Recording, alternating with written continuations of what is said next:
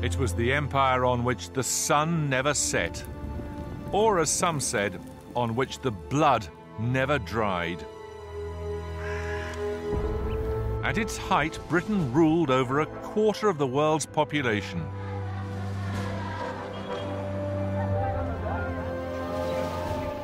Many convinced themselves it was Britain's destiny to do so. Much of the empire was built on greed and a lust for power.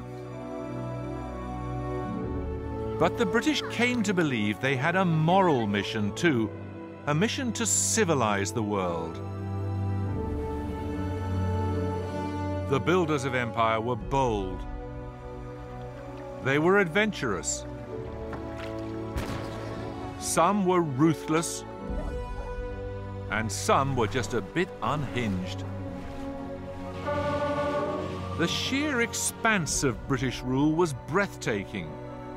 It stretched from the wilderness of the Arctic to the sands of Arabia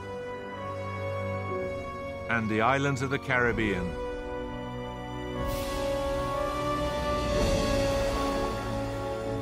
How did such a small country get such a big head?